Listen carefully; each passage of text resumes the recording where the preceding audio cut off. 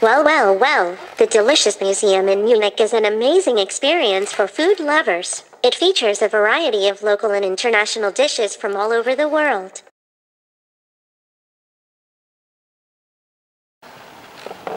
Well, absolutely. The Deutsches Museum Munich was founded in 2013 by a group of local art enthusiasts. I may have misunderstood your question. Could you please explain what you would like me to talk about?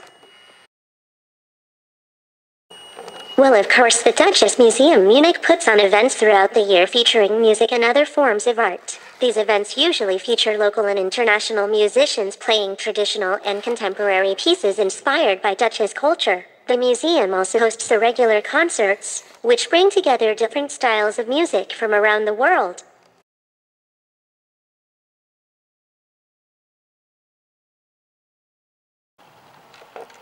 Well, sure. The Deutsche Museum in Munich is the world's largest museum of science and technology. It features over 28,000 exhibits on topics ranging from aerospace and astronomy to chemistry and computing, as well as interactive displays and activities. The museum also offers guided tours and educational programs for visitors of all ages.